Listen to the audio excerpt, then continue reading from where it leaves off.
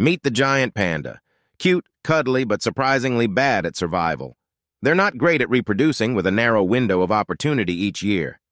Despite being carnivores, they feed on bamboo, a low-nutrient food source. They must eat non-stop, leaving little time for anything else. Their habitat? Shrinking. Forests they inhabit are being destroyed, leaving them with nowhere to go.